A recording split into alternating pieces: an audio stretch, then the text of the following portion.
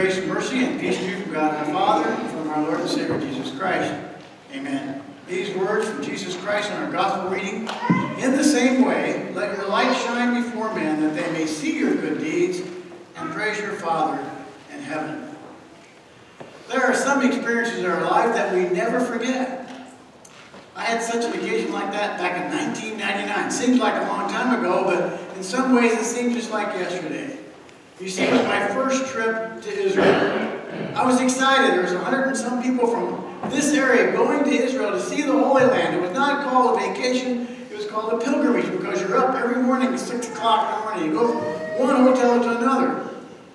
And I'd never been overseas before. I'd never used a passport before. I'd never been on an 11-hour flight before. We left late at night. That's the way they do it, going and coming. The flight of 11 and a half hours, about 6 hours into the flight, someone sitting next to me said, "Do you realize where we are?" I had no clue. It was dark out. I saw the monitor where this little plane is making progress. And they said, "We are at the place of no return. You can't turn around and go back. You're not going to make it."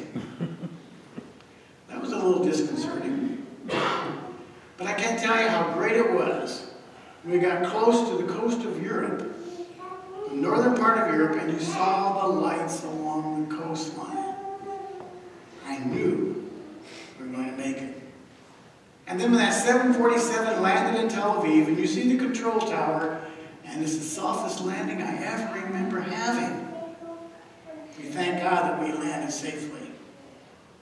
But have you ever had a situation like that where it was a sight for sore eyes? I can't tell you, on the way back, believe it or not, it was a sight for sore eyes. When we got to Chicago, we'd been on the plane for 17 hours. Someone had coughed the whole way back next to me. I was getting sick, but there in Chicago, I got to have a McDonald's hamburger. Wow, was that a sight for sore eyes? How about this? Have you ever thought of yourself and considered yourself being a sight for sore eyes? I remember my dad, he's home with the Lord now. He wore a beard until my brother got off the plane from Vietnam. What a sight for sore eyes, literally.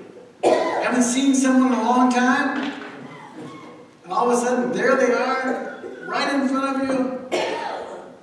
All of us had tears in our eyes. We all saw this sight for sore eyes, our older brother Bill, back home from Vietnam. What does it mean to be a sight for sore eyes? Literally and even figuratively. Can you imagine what it was like for the disciples after Christ was resurrected from the dead? What a sight for sore eyes! And yet, in the midst of the Sermon on the Mount, Jesus Christ is speaking to his disciples and saying, you are to be the light of the world. And you all gathered here today are to be a part of the light of the world. Picture yourself just for a moment the scene of the Sermon on the Mount. Ruth and I stood on the shore of the Sea of Galilee. We saw where this sermon took place. But I want you to start not with the words we had today, but the words that came before it.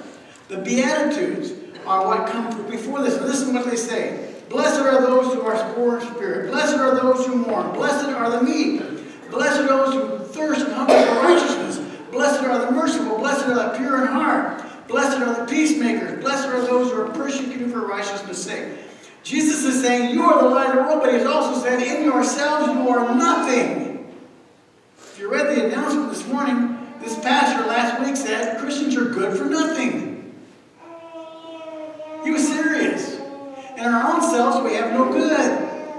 But because of what God has done for us in Christ Jesus, we don't expect to be paid for being good. We are good for nothing. We don't expect anything in return to what we do because of what God's given us in Jesus Christ. It's the beginning of the Lord's public ministry. He has called these disciples, and he's going to empower them just like he does us. He could have said to the disciples, you are the candles of the world. Go out.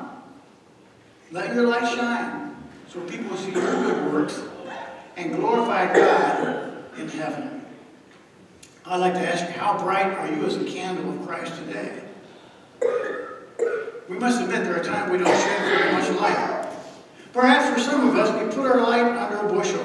I remember hearing this in ministry over the number of years. Someone said to me, Pastor, my relationship with God is very personal. And yes, it is very personal. When it comes to your being forgiven for your sins, it's between you and God. When you come to the Lord's Supper, it's between you and He when you receive forgiveness of sins. But your relationship, although it is personal, is lived out in public. Jesus says, they'll see you and what you do. Without reflecting Christ, we are very, very, very dead. So, the question is, if your life is lived out in public, what is your public? For some of you, it's Facebook. Do you know that? Social media is hit on around the world. I'm not on Instagram. I'm not on Twitter. But I am on Facebook. Now, you don't see much about me, and I don't share too much on it, but I get on Facebook occasionally. I ask you, what is your Facebook communication like?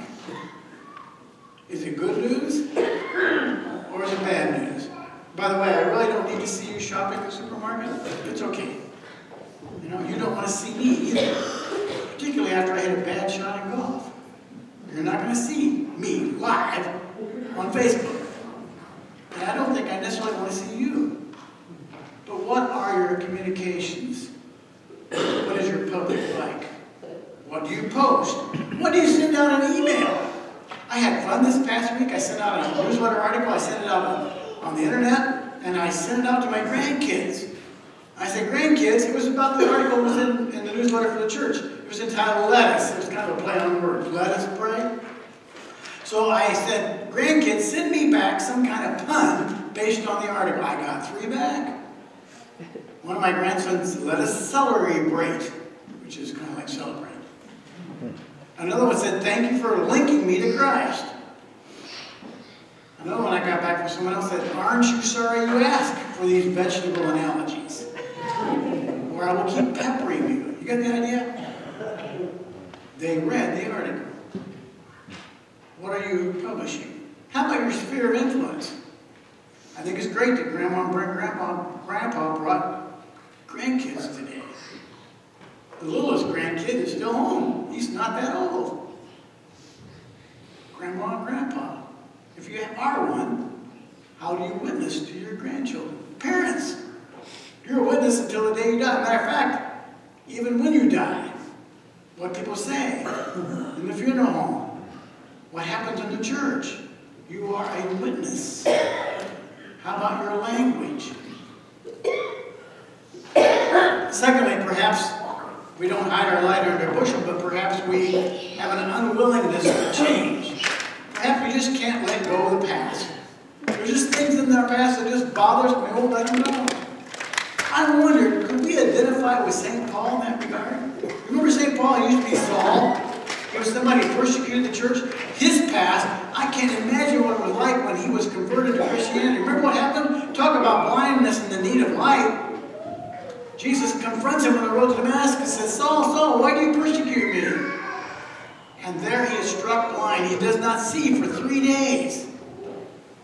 And then Ananias comes to him and says to him, the Lord is going to take away your blindness and you are going to be an ambassador for him. You know the rest of that story. And you know the rest of that story. You see, Christ is the light of the world and he brings life. Jesus says this, I am the light of the world. Whoever follows me will never walk in darkness, but will have the light of life. Christ is the light of the world. Matter of fact, John tells us that he came into the world and the darkness did not know him. Jesus Christ is the light of the world. He has overcome the prince of darkness. He left his throne on high and came into the literal and spiritual darkness of this world. Imagine, what was it like for Jesus as a little baby? They weren't lighting candles for him then. As a child, he was obedient to his mother and father. And yet he was the light of the world. Jesus Christ withstood temptation. He spoke in the midst of falsehood. He experienced the darkness of Good Friday in order to bring the light and life on Easter morning. Remember what happened on Good Friday? After he suffered, after he was beaten to the point of almost of dying, after he was whipped, after he was put on the cross, After he died, there was darkness in the world. There was earthquakes. Again, God gave witness by his creation about how terrible that day was. And yet on Easter morning, the sun arose and the sun arose. And he sees his disciples and he offers them peace and he offers us peace. It wasn't just life for a day, but life for an eternity. Isn't that why we're gathered here? Part of that is we know that we have the hope of everlasting life, not just this world. Christ's Spirit leads us to let his light shine through us. Christians become sights for sore eyes. I heard this once, I read it once in an article, I thought it was great. To win some for Christ, we must become winsome. You know what that means? It shows in our character. Have you seen Christians who have a holy calm of God mirrored in their face? Or a quietness of God manifested in their voice? A good friend of mine, Pastor Andy Berkey, he's retired now. Still works occasionally, he's in his 80s. He said when he got depressed while in ministry, he would go visit a shut-in. Somebody who was very old. But someone who had the joy of the forgiveness of sins and saw how God worked in their life from one decade to the next to the next. What do people see in us? It's interesting. The closer to the source of the light, the brighter it is. The closer to the source of the light, there's more heat that's given off. As a young man, about 24, 25 years old, I went to a Lutheran church in Bloomington, Illinois. I was not a pastor. I was a layman. And I remember going in those doors, and after worshiping there a week or two, I said, I don't know what it is they have here, but I want it. And I was already a Christian. I was already a Lutheran. There was something about that congregation that really hit me. I got to know the pastor very well. I said, Pastor, I want to be a good Christian. Here's what he said to me. Do you want to be a good Christian? And I encourage you to act like you think a good Christian would act. Well, that's pretty simple, isn't it? Act like you think a Christian could act. Never forgot that advice. Have you worshipped in a church where you said to yourself, wow, this church has the climate I want? I remember the first time Ruth and I attended Grace Lutheran Church in Knoxville, Tennessee. I was just recently retired. But that church, there was a sense of something going on there that was just unbelievable. It was an atmosphere that was positive. It was an atmosphere that realized that Christ is the only answer for our sinfulness. It's one that says, we're here and we're going to go ahead with what God wants us to do. That's not the only church we visit like that. I remember the first time we visited St. John's Lutheran Church in Arnold, Missouri. I got goosebumps. I've been in ministry for 30 years. There was something about it. Do you know what it was?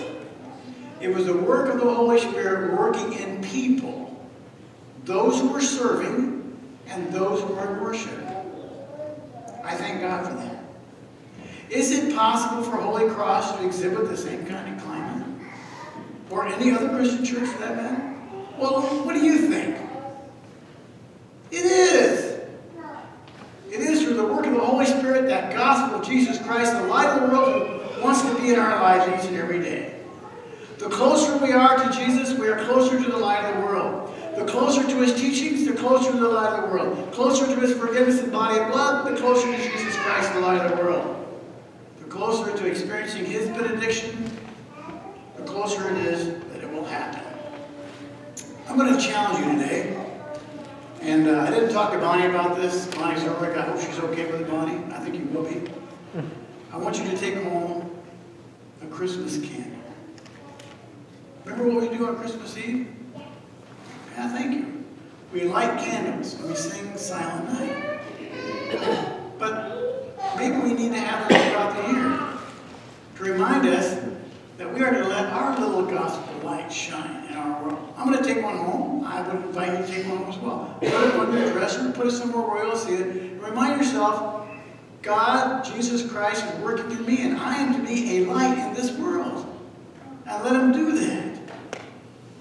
Starting in March, in the newsletter, we're going to put a little article out. And I'm going to encourage you to think about submitting something. And this is what's going to be entitled, This Little Gospel Light of His.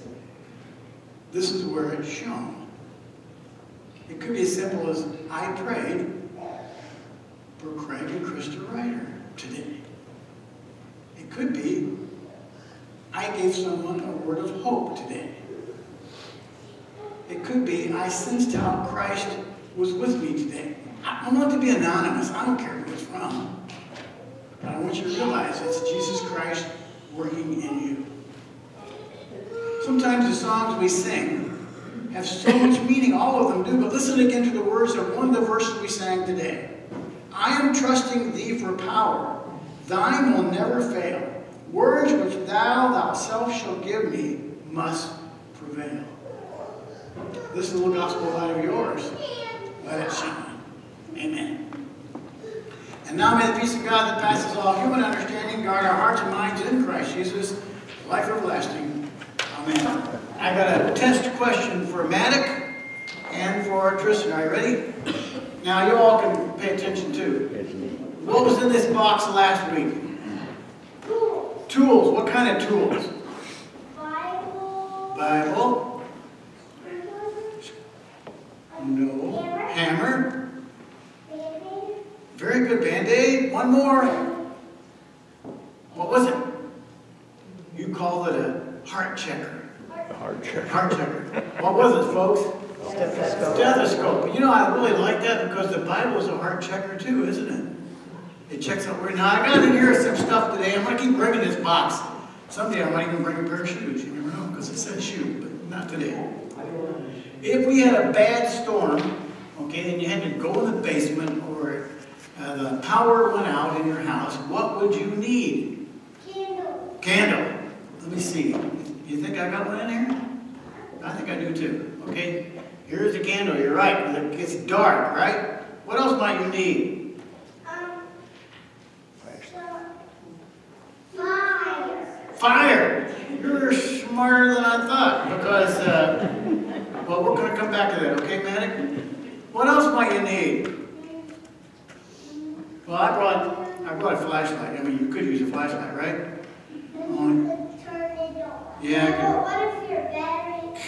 What if the lightning struck Yeah. your battery? What if the lightning struck your batteries? Okay, very good. As a matter of fact, there are no batteries in here.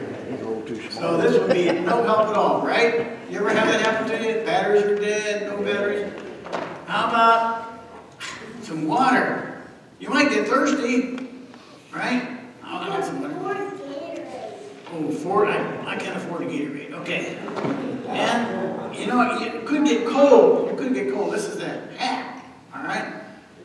Yeah, it's really a neat hat. I'm going to show you something really cool about this hat. I mean, this will really help. Are you ready? Come back here. Come on, Pastor. There. Look at that. Isn't that cool? It hurts my eyes too. But if it were really dark out, it might be helpful. All right? Then I brought one more thing that you mentioned, Maddock. And that was, what are you going to do first in the dark? If your batteries are dead, what are you going to do first? Fire. Yeah. These guys are ahead of me. You got to light the match, right? Before you light the candle. Yeah. Yeah. So you light the match. Daddy. You have the fire. Let's see if I can do it. Happy birthday too? No, it's not my birthday. You light the candle, and you know it gives off an awful lot of light. Isn't that beautiful? So we're really dark. That candle will light up the whole room. Jesus says that we are to be like a candle, that we are to share the good news of Jesus wherever we are. So I thought this was really cool because this candle is not just any candle. This candle came from the altar. And we use it every week. And it reminds us that Jesus is the light of the world. And when you get older, I'm hoping you'll come and light the candles for us. And maybe even some older kids back there. Occasionally could people like Molly could learn to light the candles for us because it's a neat job to do. And you all, when you're out in the world around you, it's an opportunity for you to say, you know, Jesus loves me, this I know. But we're going to sing this song that I learned when I was a kid, and you know it. Hey, don't you call it my candle. Put it under a bushel, no. Don't let Maddock blow it out. Okay? All right, good. I'm going to beat you to it. So we're all going to sing this song. Y'all remember the song? Now I'll lead you. If I get the verses wrong, don't worry about it. Okay, ready? This little gospel light of mine, I'm gonna let it shine. This little gospel light of mine, I'm gonna let it shine. Let it shine, let it shine, let it shine. Shine it through the neighborhood, I'm gonna let it shine. Shine it through the neighborhood, I'm gonna let it shine. Let it shine, let it shine, let it shine. Won't let Satan blow it out, I'm gonna let it shine. Won't let Satan blow it out, I'm gonna let it shine. Let it shine, let it shine, let it shine. Hide it under a bushel. Oh, come on. Hide it under a bushel. I'm gonna let it shine. Hide it under a bushel. No, I'm gonna let it shine. Hide it under a bushel. No, I'm gonna let